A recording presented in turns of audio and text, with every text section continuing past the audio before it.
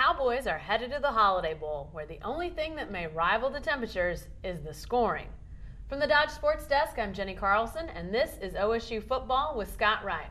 All right, Scott, the matchup is set, Oklahoma, Oregon. This is a matchup in a game that you really were writing about as being a strong possibility for the Cowboys even a week ago. Why is this a good matchup for the Holiday Bowl and for Oklahoma State? Well, for one, you've got a game like a lot of the games on Oklahoma's schedule this season, two high-scoring teams, two teams both averaging over 40 points a game, both right at 41, almost identical, in fact, in their scoring and a lot of their offensive statistics. But you got two powerful offenses, two really exciting teams to watch, and both in the top 15. Both had pretty tough schedules and are pretty respectable teams. The Holiday Bowl likes to get teams in that are exciting teams and teams sort of on the rise. Do both these teams fit that bill? Yeah, I really think so. You look at the problems that Oregon went through with quarterbacks. I think they had about half the roster played quarterback at some point during the season. They really could have been a team that challenged for that top spot, and technically they're the runner-up. So, and Oklahoma State is obviously maybe a little bit of maybe a step ahead of where people expected them to be, and looking to 2009. That's something that the Holiday Bowl likes to have is a team that they get them one year, and the next year maybe they're challenging for a BCS berth. You mentioned quarterbacks at Oregon. A year ago, the Ducks were darlings with Dennis Dixon. Then he gets hurt, and they sort of fall off. But this is a new year, different scenario. What do we know about the Ducks this year? Well, you don't know a whole lot about the quarterbacks because they've gone through so many, but they've got a lot of talent on both sides of the ball.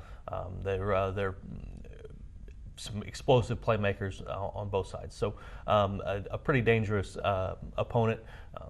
Mike Gundy was asked if this is the most challenging bowl matchup of his tenure. He's played in three of them, obviously Alabama and Indiana. The Alabama game was a tough matchup for those Cowboys, but this Oregon team is certainly better than either of the other two bowl games that Oklahoma State's played in under Mike Gundy. The Oklahoma State team that goes to San Diego for this bowl game will be slightly different than the last time they were on the field. Tim Beckman will not be the defensive coordinator. He's off to Toledo to be the head coach there.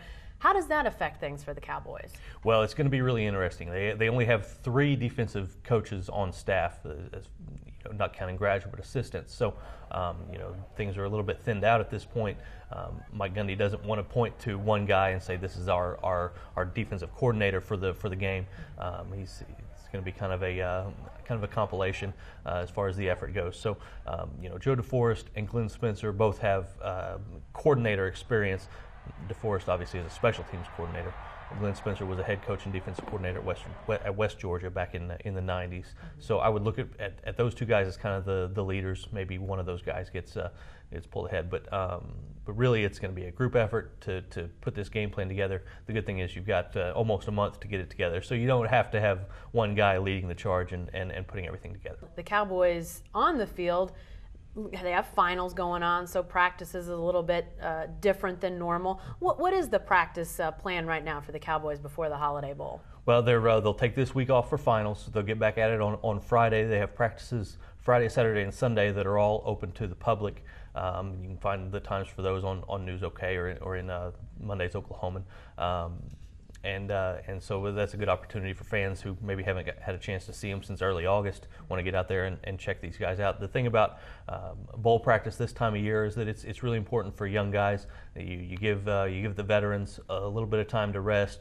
Kiddo Hunter and Keith Tosin didn't practice at all in Sunday's practice, so you let those guys rest up and get some extra work. It's almost like an extra spring practice, 15 total practices. So who benefits most from that? A lot of young guys, a lot of inexperienced guys that are down the depth chart. Who could benefit most from all these extra practices? Obviously, a lot of guys. You got, of course, the two redshirt freshmen in the backfield, Kai Staley from Guthrie and Travis Miller, who were both being considered as potential players in the backfield as kind of the number 4 guy this year, but both were able to redshirt. You got guys like that. Nigel Nicholas is a defensive lineman. That's a place they're going to need some depth next year, and he could really contribute. The secondary is probably the biggest thing of all. You look at their top 5 defensive backs right now. 4 of those guys are seniors, so you got a lot of spots to fill. Johnny Thomas and Victor Johnson both played as true freshmen, as did Markel Martin, a cornerback. And so getting those guys even more reps, getting some of the other young guys that are involved back there some attention, get them some game type experience in practice, whatever you can do to get those guys ready for next year, because you're going to need as much experience as you can get. And the way Oregon throws it around, you might need them in the Holiday Bowl too. You just never know. Well, Scott will continue to provide in-depth coverage of the Cowboys as they prepare for the Holiday Bowl, and then when they head to San Diego. To follow all the news and analysis, stay with the best coverage team anywhere at newsok.com and every day in the Oklahoman. Let's see it.